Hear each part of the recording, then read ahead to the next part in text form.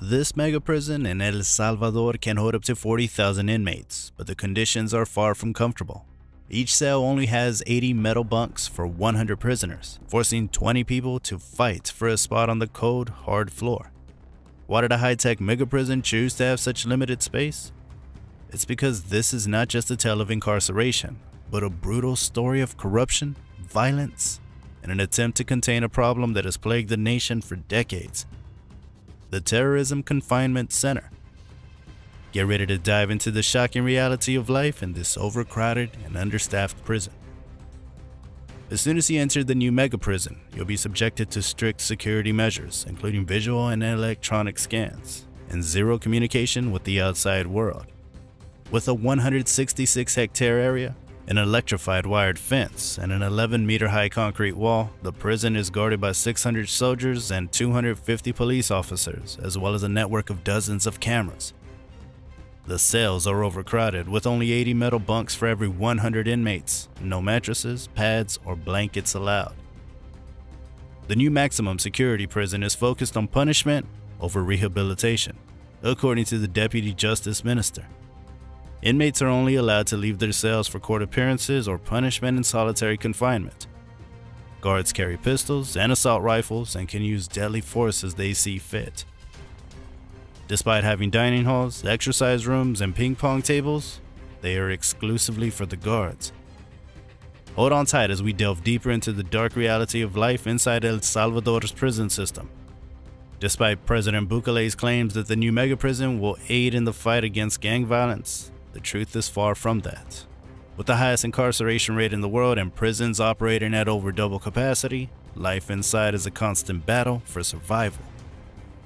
And things took a turn for the worse in March of last year, when El Salvador saw the most violent 24-hour period since the end of the Civil War in 1992, with a death toll of 62. By the end of the week, that number had risen to 87. Leaving the nation reeling from the extreme violence. Are these brutal conditions really the solution to the gang problem, or is there a better way? Is the new mega prison in El Salvador really the answer to the gang violence problem? With the highest incarceration rate in the world and prisons operating at over double capacity, life inside is a constant battle for survival.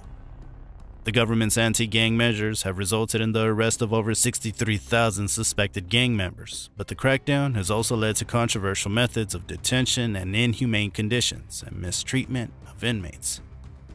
Human rights organizations have raised concerns about the lack of basic human rights afforded to prisoners. With the recent spike in violence and the prison system already in shambles, is there a better solution to this problem? Imagine being locked up in a prison with 350 other inmates, all sharing a clogged bathroom and struggling to even get food. According to a recent report, prisoners in El Salvador have no receptacles to receive food and are given plastic bottles or pieces of plastic bags to catch their food. Some even have to resort to eating with their bare hands, while others spill their food everywhere. And that's not even the worst part. Things have only gotten worse since the state of exception began. Human rights organizations have tallied over 80 custody deaths of people arrested during the crackdown, including men, women, young, and old. What's even more alarming is the cause of the death is always blamed on natural causes, and there are no investigations or autopsies. But when families retrieve the bodies of their beloved ones, they're often battered, black and blue. How can that be natural? Despite the extreme measures taken by President Bukele, the people of El Salvador are rallying behind him in the fight against gang violence. They've endured decades of violence and are tired of the gang's extortion tactics. Unlike those in Mexico and Colombia, Salvadoran gangs aren't key players in the drug trade, so they resort to shaking down everyone they can, including pregnant women and struggling families. It's a desperate situation, but the people of El Salvador see the iron fist policy as working, with homicide rates falling. But at what cost? Is it worth sacrificing human rights for the sake of safety? And what about those who are innocent but caught up in the violence? It's a complex issue with no easy answers, but one thing is clear. Something needs to change. The government crackdown on gangs in El Salvador has brought a new chapter in the country's long history of crime and violence. But is the new mega prison a solution or a ticking time bomb? While some applaud the government's efforts, the potential implications of mass incarceration and conditions in the prisons raise concern about human rights violations. Will this approach effectively address the issue of gang violence or simply make things worse? And that's a wrap.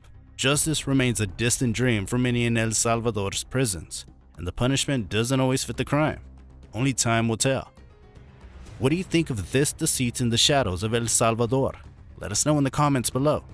And in the meantime, for more crime content, make sure to hit subscribe and leave a like.